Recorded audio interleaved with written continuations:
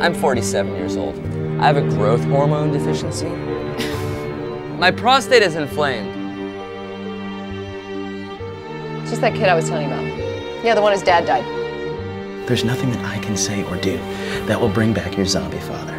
Look, okay, I don't know if you had some fight with my dad and you're taking it out on me, but you can't just come in here, make up some bullshit rules, and expect me to follow them like I'm in kindergarten or something. I wish I were one of these. The last thing I need is advice from a pathetic 47-year-old pretending to be in high school. Say a word about this to anyone, and I will end you. If you don't come clean about this lie, Lewis, it's gonna eat you up for the rest of your life.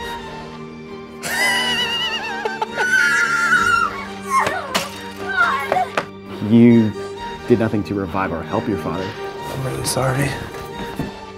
What do you guys think of the mafia? I would beat my children. I never want to see you again. Oh my God.